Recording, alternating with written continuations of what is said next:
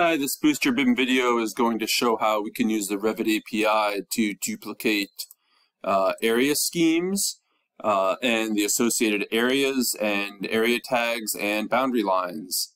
The one limitation we'll see here is that when we're creating area boundaries via the API, when we're creating them via the user interface, there's an option here for apply area rules, and this is what offsets these area lines either to the inside or outside faces of these walls.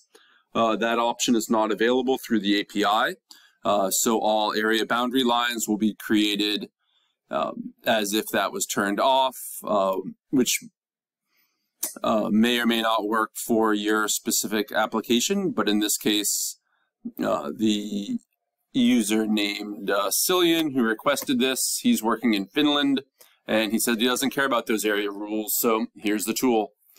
So I have an area plan in gross building area scheme, a couple areas, some tags. This one has a leader and elbow, and area boundaries associated with this scheme as well.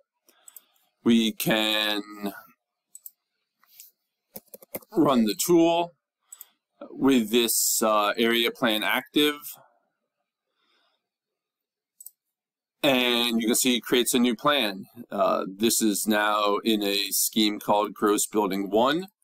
The boundary lines, tags, and areas are identical, again, with the exception of the fact that the area lines are not following the area rules, and therefore, in this case, we will see that the areas are slightly different. You can take a look at the code now. This is going to start off by finding the existing view, checking that it's an area plan. Then we will get that area scheme from the view and the view's level. Find all of the area boundary lines in that view using the view's ID and the filter.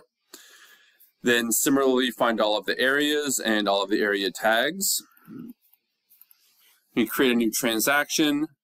We copy the area scheme and then go through a little loop here to make sure we have a unique name for that new area scheme. Create a new area plan using that scheme and the level from the starting view. We'll set the scale of that new view. Then copy the area lines from the existing view into the new view. I had looked at using new area boundary line to create the new lines, but again, since we don't have an option for apply area rules, we have the same outcome either way. Then start going through the individual areas, and for each area, we are going to get the location point of that area, use that to create a new area in the newly created view.